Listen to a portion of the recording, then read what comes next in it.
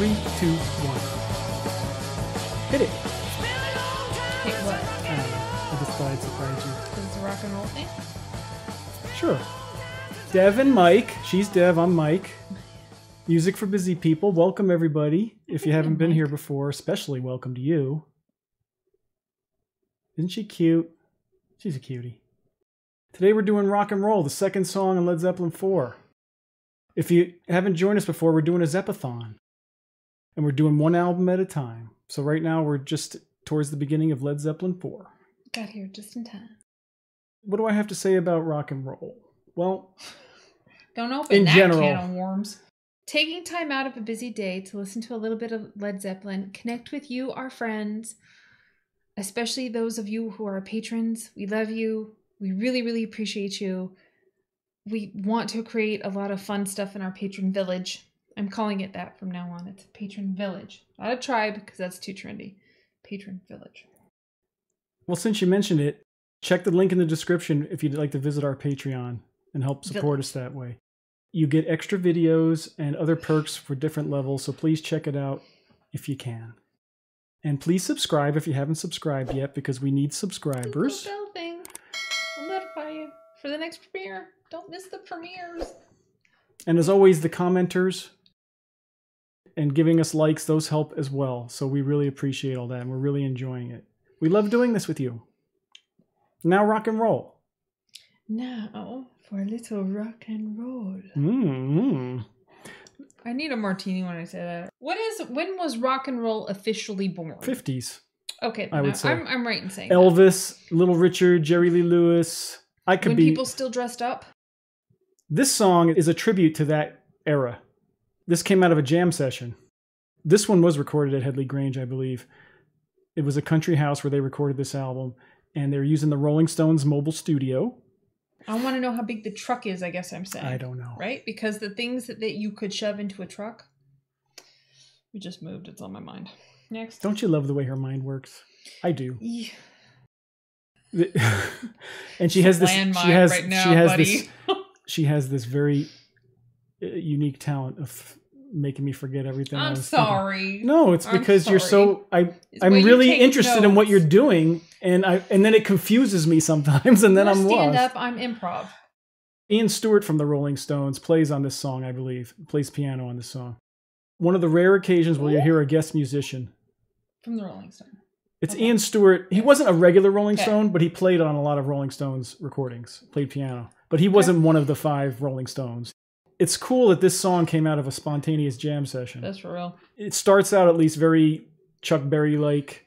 And before we listen to rock and roll, I just want to play a very brief snippet of the very beginning of a Little Richard song called Keep-A-Knockin. And the reason why I want to do that is because the opening drum lick is sort of similar to what John Bonham chose as the intro drum part to this song. So let's listen to a little bit of that. Cool. So we have a new setup here. I'm working the kinks out. It's totally different than the way we had it set up at our last place. Okay. Keep-A-Knockin' by Little Richard.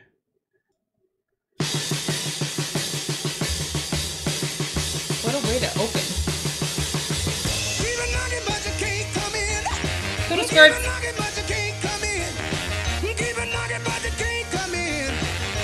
Swing. Total swing. That's very swing. But that's the kind of rock and roll that they're giving a tribute to. Mm-hmm. And Chuck Berry played a lot of music like that too. Now, Little Richard played the piano, Chuck Berry played the guitar, but that's the kind of music that we're honoring here with this song, I guess. Homage. So now let's listen to Led Zeppelin's Rock and Roll. Okay. Ah, I see. It's a little different. Okay. Commercial. He's got interesting guitar sounds. I wonder how he's getting those guitar sounds.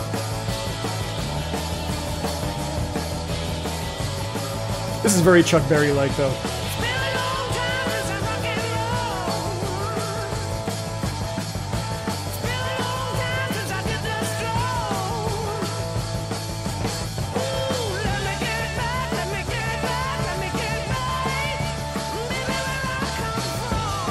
It makes you want to do the twist or one of those kind of dances.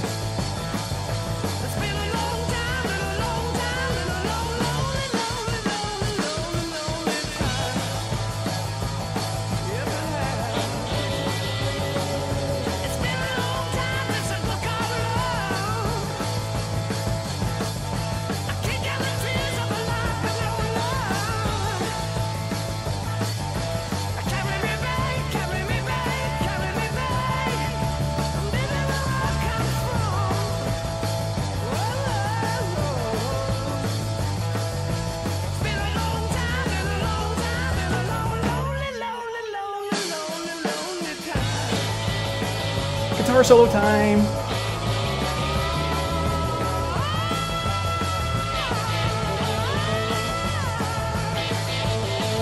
Like the echo effect. And this is very Chuck Berry-like.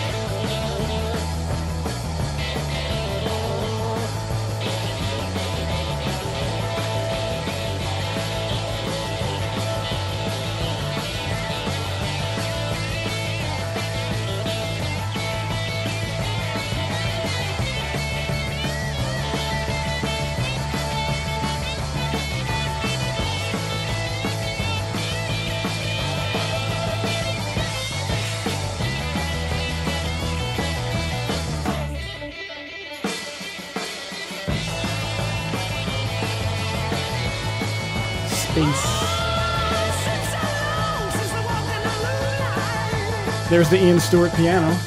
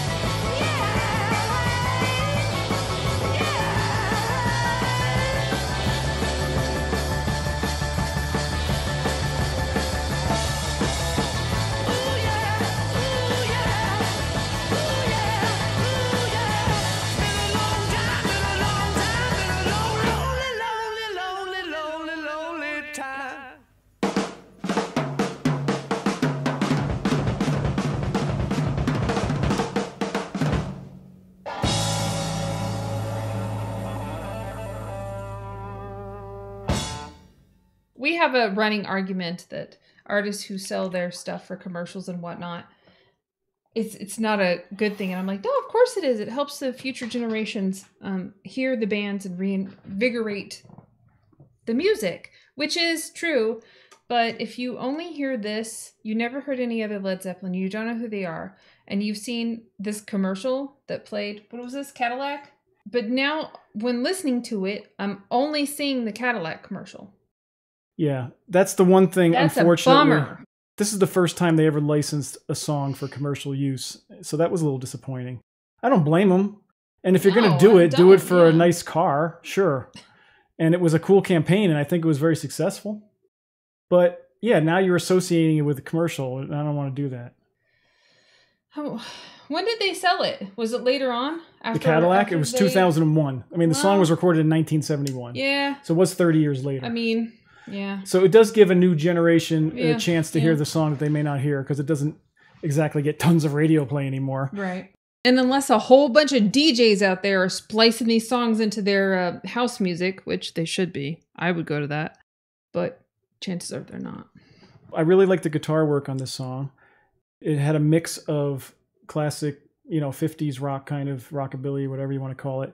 But yet there was a more of a Page-like portion of the solo. So I thought that was cool. The sound of the guitar was very interesting. I don't know how he got that sound, if he plugged it right into the recording deck, or I don't know how he did it. I'm sure you commenters who are experts will tell me. And tell them. The drums were good. I mean, fun, loud, a lot of cymbals, and the flare at the end, that was all awesome. Makes you want to dance, and it just felt like a live dancing kind of feel to it. Extravaganza. If there was ever a word to use. Poor John Paul Jones, he didn't even play the piano. Ian Stewart played the piano, so his bass part wasn't that, but it was the appropriate bass part for that song. He played the appropriate kind of bass line for that, but it wasn't really highlighting his skills. He's not an egocentric person. He does what he needs to do. He's like it's necessary to have he's all the those utility layers. man. I get it. He is the utility man. He just does what you need. You need mandolin? I'm there. You need keyboard? I'm there. You need bass? I'm there. That's good to be that versatile. Yeah, he's very versatile. I think this was usually either an opening song for the concert or an encore song for the concert. It's that kind of song. It starts out like, so everybody starts screaming as soon as they hear that. Mm-hmm.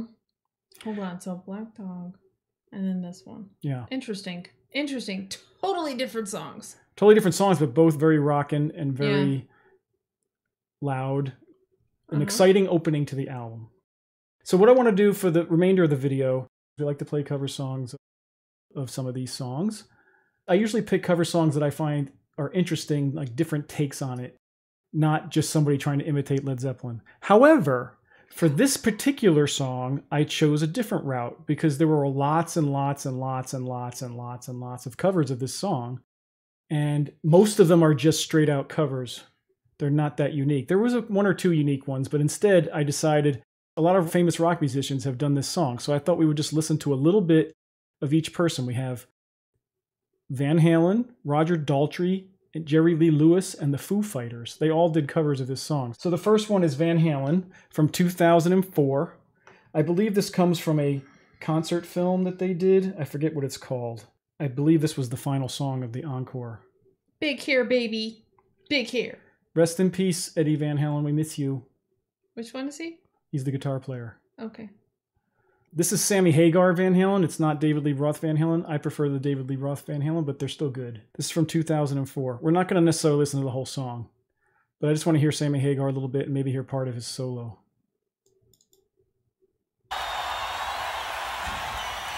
So, as we jam out this last tune, just remember, which one? Let's rock and roll. They both have guitars. That's Sammy Hagar right there. That's Sammy Hagar? Yeah. So who he's the singer. Away? Sorry, I don't know. The guitar player, Eddie Van Halen. They both have guitars. The guy on the right. Okay.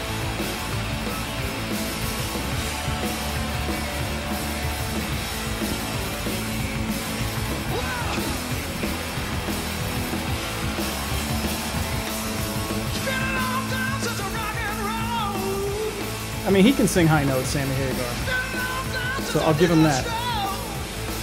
And this video doesn't seem synced, but whatever.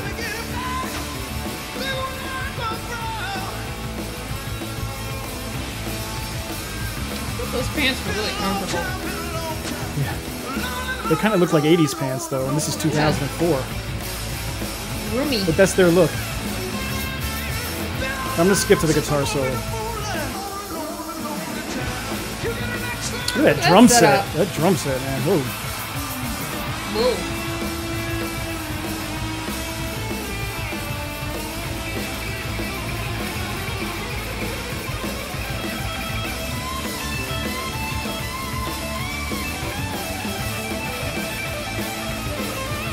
He's happy.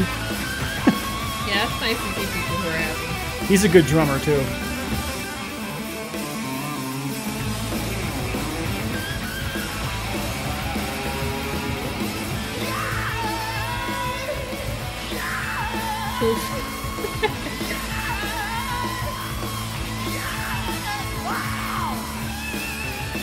Okay, so he could rip it.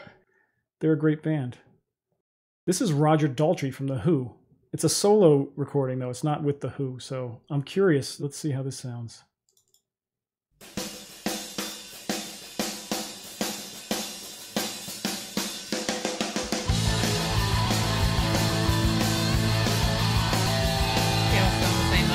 Well, they're just doing a straight cover. I mostly want to hear the singing on this one.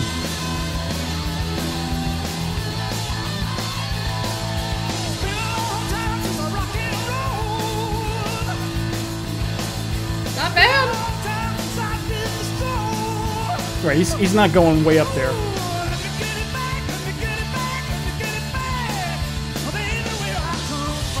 So a couple of notes he's hitting it, but he's keeping it lower, which is probably wise.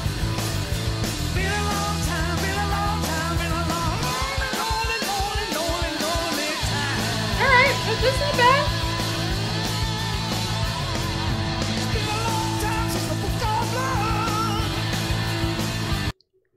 I love his voice. He has a very meaty... I don't know how to describe it. He's a great voice. Great sounding, very unique. It's too bad as he got older, I've heard a couple of concerts of his where it's very strained. Just he must have done some damage. But anyway, it was good. That was respectable. Now the last two I have, Jerry Lee Lewis and Foo Fighters, Jimmy Page actually plays on these. 2006, Jerry Lee Lewis. I don't know how old Jerry Lee Lewis was in 2006. I'm going to say, do some quick math here, probably in his 70s. All right, so that's going to be interesting. And Jimmy is a guest musician on this song, playing guitar, obviously. So let's check that out. Jerry Lee Lewis plays the piano. And if you don't know who Jerry Lee Lewis is, goodness gracious, great balls of fire. That's Jerry Lee Lewis. How good. You know that song, right? I assume. From Top Gun. From Top Gun. Okay, I didn't even remember it was in Top Gun. This is Rock and Roll, Jerry Lee Lewis, 2006, with guest guitarist Jimmy Page. That's cool. Boy, it is rock and roll. But he turned it into more of a boogie-woogie kind of thing. Well, it's been a long time since the rock and roll. Been a long time since I did the stroll. Let me get you back, let me get you back, let me get you back. It's definitely a very Jerry Lee Lewis take on it. A long time, a long, long, long, long, long, long time. I like that he can pitch his voice.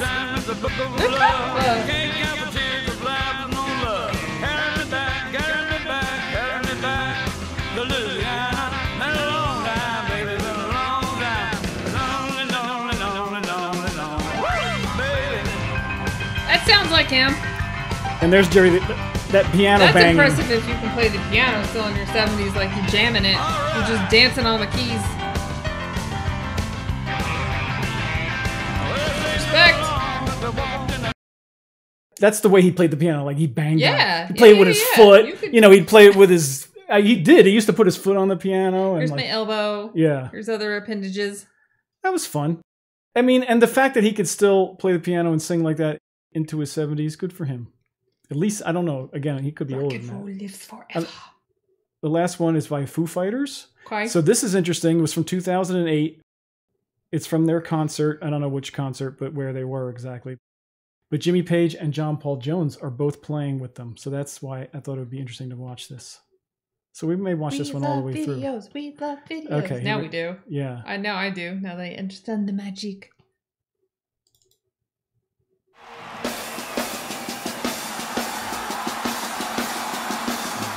Go, Dave! Woo! That setup is... That's an interesting stage.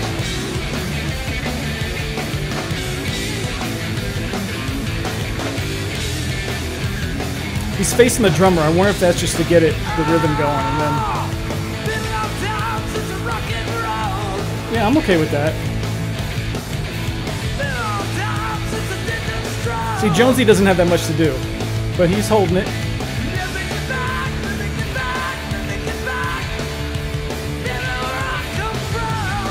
Go, Jimmy! So they're like in their early 60s here.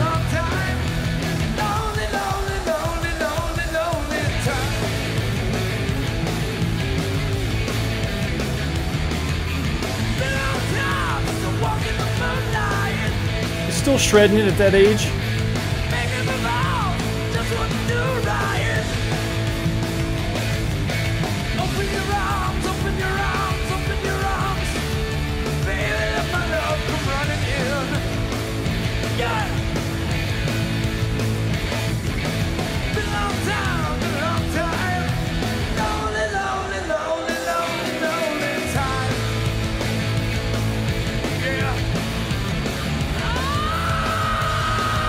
Yeah. All right. Grizzly. All right, let's hear this solo. Got some gristle to that. He still looks like him.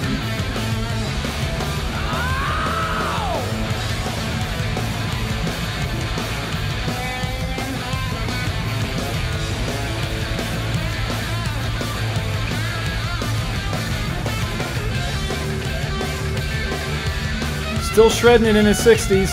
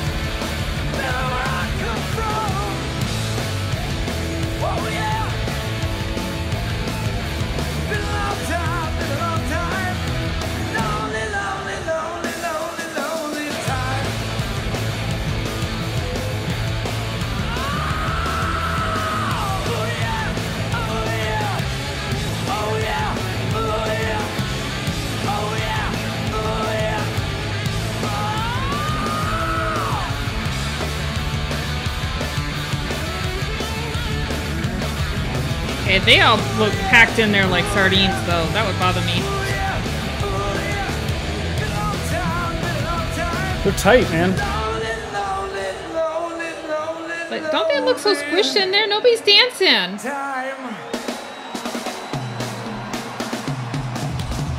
Love me some Dave Grohl.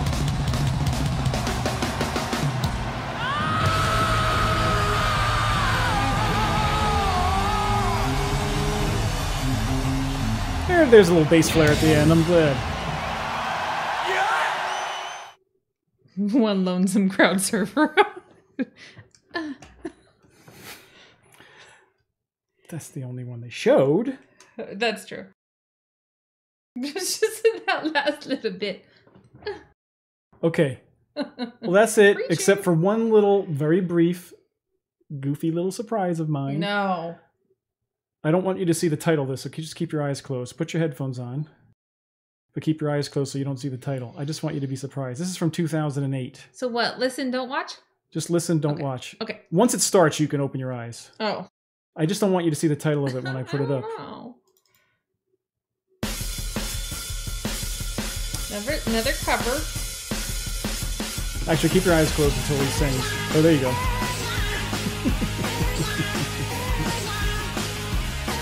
Can you believe this? Of course it is. No. I mean, look. Okay, look. Wait. Let's just see this part. Back in my day were cool. But there's